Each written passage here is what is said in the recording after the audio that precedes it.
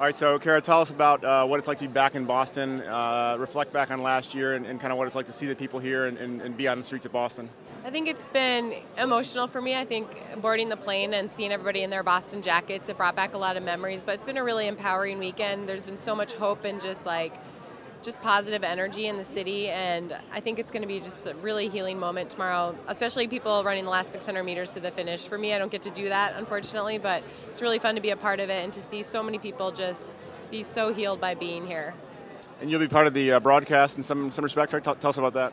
Yeah, I'm going to be on at 9 o'clock and just kind of talk a little bit about my experiences in Boston, and I think they're going to ask me who I think is going to pull it off tomorrow, which of course is impossible to predict. And then I'm actually going to drive down to Wellesley. I've never spectated Boston. I've only run it, and I've seen the race unfold in front of my eyes. So I kind of want to see it at the halfway point and see how people are looking and kind of take it in from a different point than I've ever seen before.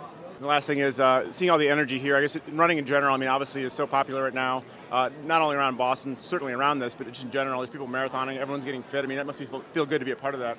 Yeah, I mean, just being at the expo and having people wait and talk to me and tell me their stories, and you see all different body types, but all these people are united by running that are here today and that are here this weekend, and it's such an empowering thing. And you don't have to run the Boston Marathon to be a runner. All you have to do is put on your shoes and go out for a run, or go barefoot, whatever is your thing. Right. So it's really cool, and it's just it's a club that everybody gets to be a part of, and it's not exclusive. Anybody can be included. And it's kind of like a sisterhood, brotherhood type thing, and I love it. I love the running community. It's the best community to be a part of.